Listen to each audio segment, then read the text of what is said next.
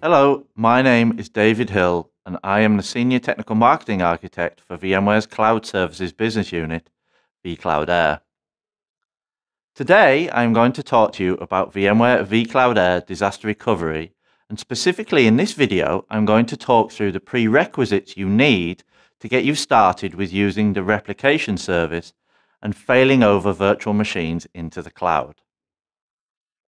What I'm going to talk about in this tutorial are some of the assumptions that are needed in order to confirm everything has been deployed correctly in your on-premises vSphere environment. We are first going to make sure we have network connectivity, which is going to be key as the service runs over the public internet. I'm also going to assume that you have downloaded and deployed the vSphere replication appliance from VMware. Once all this is done, the appliance should be registered with vCenter.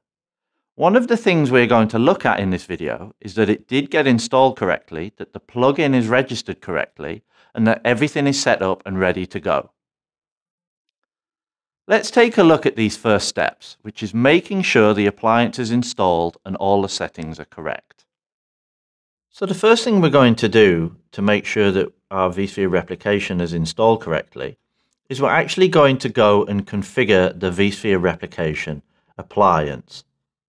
So we go to the vSphere replication plugin and we simply click the configure button, which takes us out to the vSphere replication appliance configuration user interface. We log into that and we go to the configuration tab, which allows us to check the status and the configuration options we have for this vSphere replication appliance.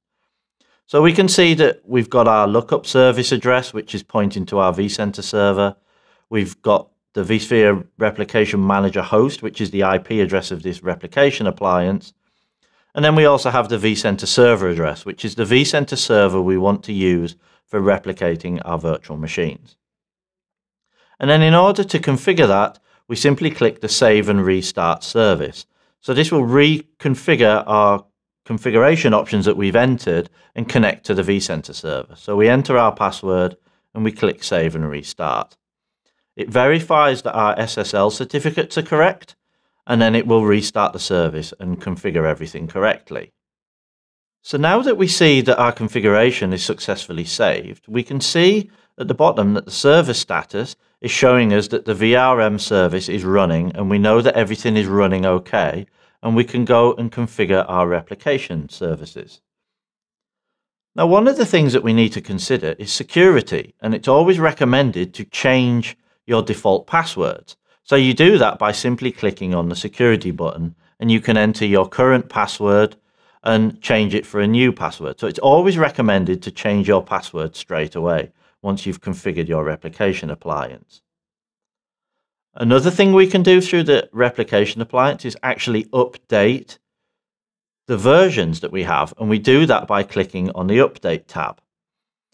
We have a number of options where we can click for Check Update, and this will actually go out to the internet and check for updates, or we can actually configure the settings and use a CD-ROM that we may have attached, or we can assign a specific repository to go and configure and find the updates for this replication appliance.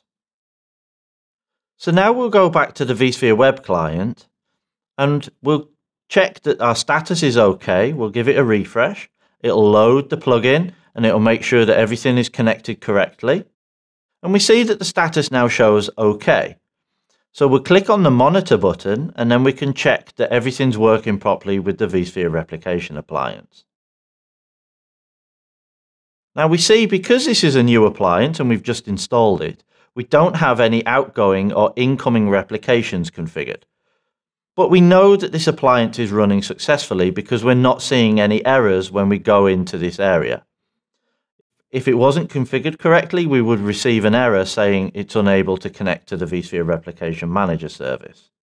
Now that we have completed our prerequisites checks, the next video will discuss configuring your remote site.